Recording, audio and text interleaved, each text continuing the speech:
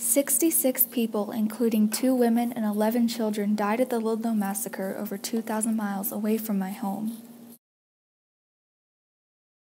And I, John D. Rockefeller, am the prime suspect for these killings on my land.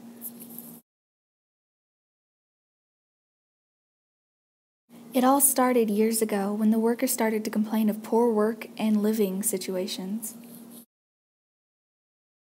The complaints and several strike actions caused miners to evacuate the camp, demanding union. The continuance of these strikes persuaded me to evict the families out of their homes. The families then moved into what they called a tent city or tent colony, formerly known as the Ludlow mining camp. On April 20th, 1914, the National Guard got tired of these strikes and took the initiative to step in. In the early morning of this late April day, the National Guard decided to strike back. Shooting over 13 people and killing them and setting fire to every tent in the colony, the fight lasted over 15 hours. In one of the tents, 2 women and 11 children had taken cover in a hole they had dug underneath the tent.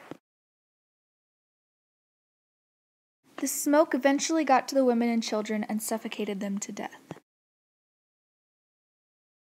In the end, over 66 people had died in the massacre from Ludlow.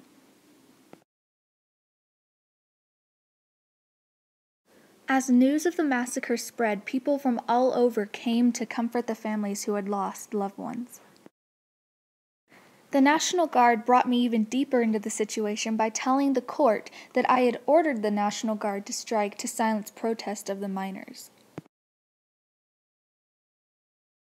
So I brought forward the letters between the National Guard leader and myself before and after the massacre happened.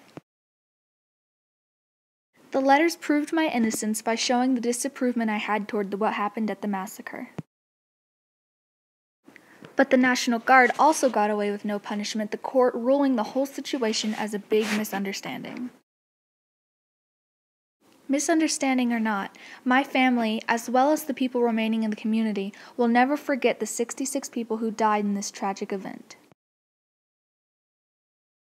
The Ludlow Massacre displayed great determination. For the people and families at this camp never gave up on what they believed in. They fought till the very end.